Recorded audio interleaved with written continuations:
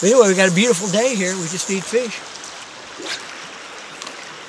In the last few years, yeah, there's just a lot of people. People got used to, this used to be heavily enhanced with hatchery fish. And in the 90s, we would get back. You could stand below the bridge down there in some of those holes on a high tide, and you could catch fish for 8 hours straight. And so everybody was used to just fish everywhere. It's changed around. They don't enhance it with as many fish, and the numbers are down for the wild fish. And there's a lot less people on the stream right now than what you usually see.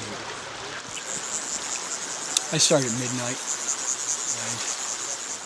I usually try to go to bed instead, but when you've waited all year long for the opener, it's too hard to resist.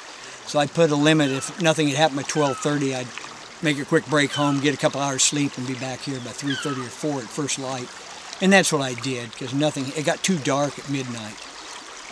We just don't have enough light, and it was cloudy.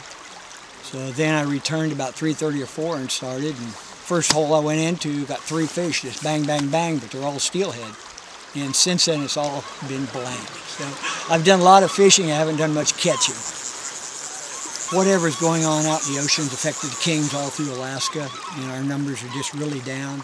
I started fishing this stream in the mid-'80s, and it was pretty phenomenal back then. There weren't as many people, of course, but we had some really good strong runs through the 80s and early 90s, and now we're kind of on the opposite end of it, and we just don't have as many fish returning. We've got to be optimistic.